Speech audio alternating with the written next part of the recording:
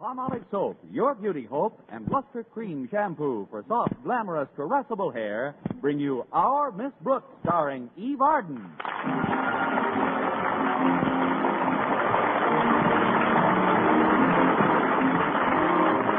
To most people, a warm May day suggests a drive in the country or a leisurely picnic. But to our Miss Brooks, who teaches English at Madison High School, it has a far different significance. Yes, indeed. To me, a warm May day means just one thing. Mr. Conklin, our beloved principal, is putting the heat on. Some people feel that Mr. Conklin makes his teachers miserable because of his thoughtlessness. I don't agree. You can't make so many so miserable so often without giving it plenty of thought. Well, but perhaps I'm being too harsh in my judgment. A principal's life can't be all a bed of roses either. There must be many nights which he spends tossing and turning in his bed until the wee small hours, hoping, planning, thinking, saying to himself, "What can I do to them this week?" Well, during the free period last Friday morning, his nocturnal efforts seemed to have borne fruit. He started an impromptu quiz without prizes. Miss Brooks. Uh-huh. Oh, yes, Mr. Conklin? Conjugate the verb strive, please. Strive, strove, striven. Now, thrive. Thrive, throve, thriven. Oh, no. Really, Mr. Conklin, these sudden little tests are quite disconcerting. I don't see... Silence, Miss Brooks. We're not finished. Yes, sir. More verbs? 5. Five-fold, fiven. Now, wait a minute, Mr. Conklin. 5 isn't a verb. Thank you, Miss Brooks. I knew my visit to your room would produce some valuable bit of information. Now, my main reason for dropping in, however, was to ask you to do me a favor, Miss Brooks. As you know, Sunday is Mother's Day. Yes, I know, Mr. Conklin. Thanks to a special savings plan I started in February, I was able to send my mother a card this morning. But what did you want me to do for you? I'd like you to take this package home with you and keep it until Sunday morning. It's a little Mother's Day remembrance for Mrs. Conklin, and I don't want her to stumble upon it before time. Wonderful woman, Mrs. Conklin, and she's trained our daughter Harriet to be a duplicate of herself. Really? Yes. Yes, between them, they're the 2 biggest snoopers in the county. That makes it unanimous. I'll be happy to keep the package for you, Mr. Conklin. Thank you, Miss Brooks. I hope my daughter Harriet remembers Mother's Day. Lately, she's had her mind on nothing but that moronic manager of the baseball team, Walter Denton. Oh, Walter isn't so bad, Mr. Conklin. Of course, he's not a brilliant student. Brilliant? Walter Denton is Madison's gift to subnormality. The thing that annoys me most is the way he bounces. He never goes anywhere. He always bounces there. Hiya, Miss Brooks. I just thought I'd bounce in for a minute. Well, if it isn't the human handball. Oh, hello, Mr. Conklin. If I'm interrupting anything, I'll just bounce along. No, Walter. Mr. Conklin was about to dribble back to his office. That is, you were finished with me, weren't you, Mr. Conklin? Quite. Good morning, Miss Brooks. Goodbye, Mr. Conklin. Hasta la vista, Mr. Conklin. I learned that in Spanish. It means see you later. Oh. Well, no se lo veo a usted primero. What does that mean, Miss Brooks? That means not if I see you first. Now, what can I do for you, Walter? Well, I need some advice, Miss Brooks. And as is my wont when I want advice, I've hied myself to my favorite English teacher. Or for that matter, my favorite any kind of teacher. Are you sure it's only advice you want? Oh, sure, Miss Brooks. It's about a Mother's Day gift, but a very special type of mother, Miss Brooks. That is, well, I know it's impossible right now, but just for supposition's sake, suppose you woke up one day and found yourself a mother. I have a mother. Of course, she's miles away. No, Miss Brooks, I didn't mean it that way. I mean, if you awoke to find that you were a mother, now what would your first question be? What did it weigh, Doc? Are you sure, Miss Brooks? Are you quite certain you wouldn't say, how is my husband? Not me. I might say, who is my husband?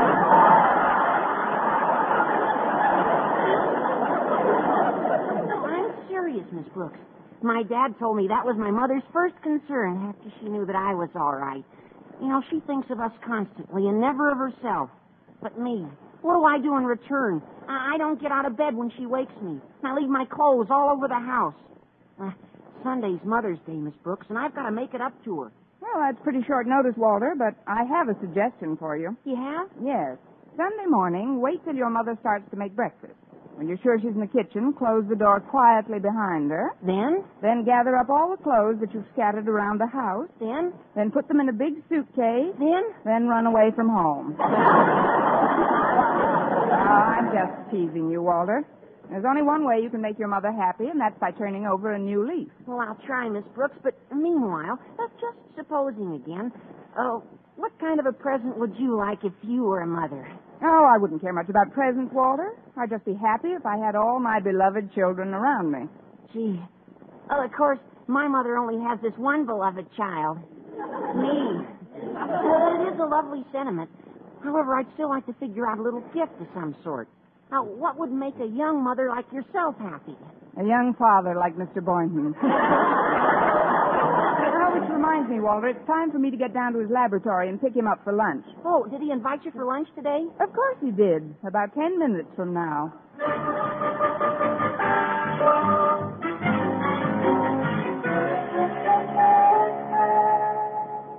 Now tell me, Walter, were you able to find out what kind of a gift she'd like? I couldn't find out a thing, Harriet. But we've got to get her something.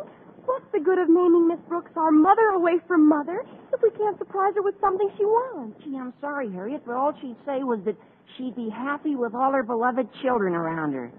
She was kidding, of course. I hope. Kidding? She wasn't kidding. She meant us. Oh. Now, let's see. We'll organize a committee to pick out a gift and give it to Miss Brooks. Great, Harriet. Then tonight will officially become Mother Away from Mother's Day night.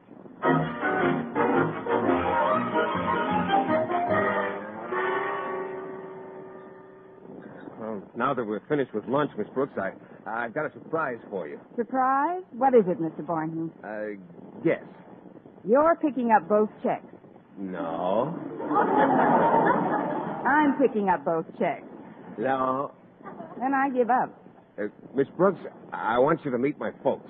Why, Mr. Boynton, you've only known me for 5 years. This is so sudden. I just found out they were coming to town myself. You see, they usually spend Mother's Day with my married brother, but Mom decided that this year it's my turn. To do what? Oh, your turn to spend Mother's Day together. That's right. You'll love my mother, Miss Brooks. She used to be a school teacher, too, you know. As a matter of fact, she worked herself up until she was a principal.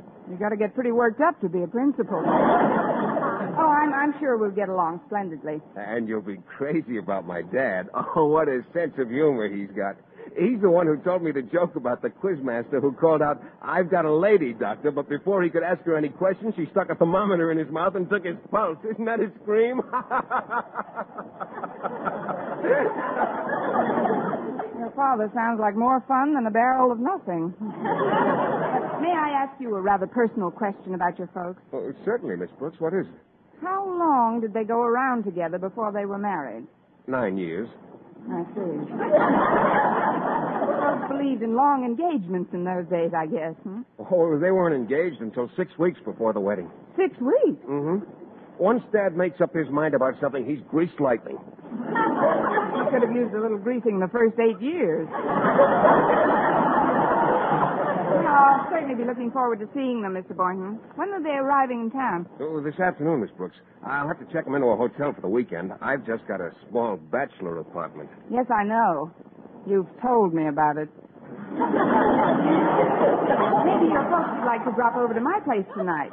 I'm sure my landlady, Mrs. Davis, wouldn't mind my dusting the living room a little. Oh, that's just fine with me, Miss Brooks. That'll give my folks a chance to rest up from their trip and have some dinner before they meet the girl about whom they've heard so much. Why, Mr. Boynton, you mean you actually wrote to your folks about me? And how, Miss Brooks? I've written them many times about how gay and youthful and exuberant you are. I am? You have? Darn right. I remember in one of my most recent letters to them, I said you were more like a pupil than a teacher. In fact, I think that was a letter in which I described you as a great, big, overgrown kid. Maybe I better take something. You should have seen the answer I got from Dad. He said, whatever you do, son, don't rob the cradle.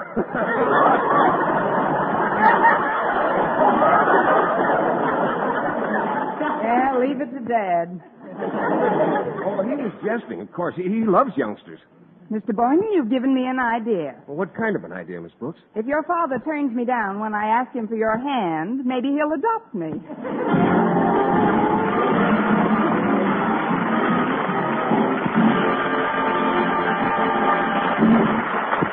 Our Miss Brooks, starring Eve Arden, will continue in just a moment. But first, here is Vern Smith. Here's wonderful news, ladies. Wonderful, wonderful news. Now there's something thrillingly new in Palmolive Soap's famous Beauty Lather. Yes, something thrillingly new. Palmolive's famous Beauty Lather now brings you new fragrance, new charm, new allure. Millions of women will prefer Beauty Lather Palmolive over all other leading toilet soaps the minute they try it. For Palmolive Soap's famous Beauty Lather now has a new, clean, flower-fresh fragrance for new allure, new charm. So, ladies, forget all other beauty care and use Palmolive Soap the way doctors advise for a lovelier complexion. Just stop improper cleansing and instead wash your face with Palmolive Soap 3 times a day, massaging Palmolive's wonderful Beauty Lather onto your skin for 60 seconds each time to get its full beautifying effect. Then rinse. That's all. All types of skin, young, older, oily, respond to it quickly. Don't wait another day to try Palmolive's Beauty Lather. You'll be thrilled by its new fragrance, new charm, new allure. Thrilled again by the fresher, brighter complexion doctors prove may soon be yours. For new loveliness all over, use big bath-size Palmolive in tub or shower.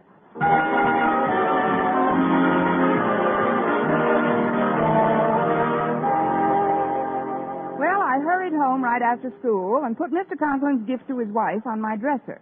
Then I started to make myself and the house as presentable as possible before Mr. Boynton's parents came over that evening. First of all, I shampooed my hair and set it in pin curls. Then I put on an old, oversized house dress, which I'd borrowed from Mrs. Davis. This intriguing combination achieved the happy effect of making me look like a pat rack drowning in a Quonset hut. Then I went into the living room to get things in order. When I got there, Mrs. Davis had just finished vacuuming. Oh, Connie, will you pull the plug out for me? My back's been bothering me lately. Oh, certainly, Mrs. Davis. There. Say, this vacuum cleaner's pretty old, isn't it? Yes, indeed.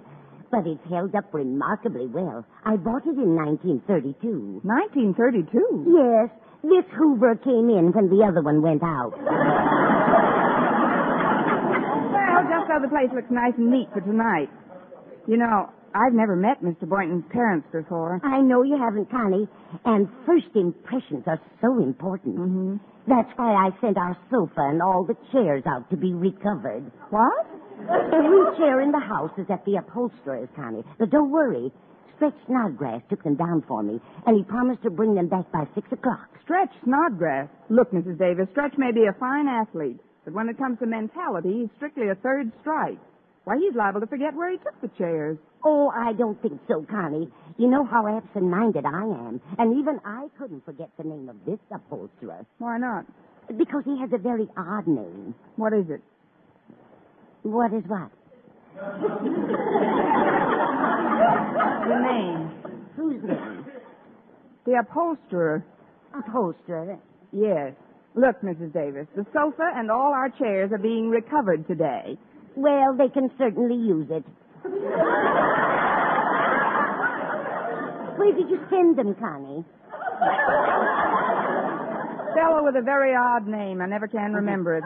I'm sure it'll come back to you later. Now, if you'll excuse me, I've got to get out in back and look for our cat. Minerva? Is she missing again? Mm-hmm. She had a date this morning. A date? Yes, I heard her making it last night. But she should be back by now. She knows how I worry about her. Well, you let me know if she comes in the front way, Connie, and I'll take a look back here. All right, Mrs. Davis. That's funny. Minerva never bothered to ring before. How do you do, my dear? How do you do? I'm Philip's mother. Philip? Yes, Philip Boynton. I'm Mrs. Boynton. But that's impossible. You won't be here till tonight. Oh, well, I mean, come in, Mrs. Boynton. You don't have to tell me who you are, my dear. Philip has written so much about you. He has? Yes, he says Miss Brooks wouldn't know what to do without you, Mrs. Davis.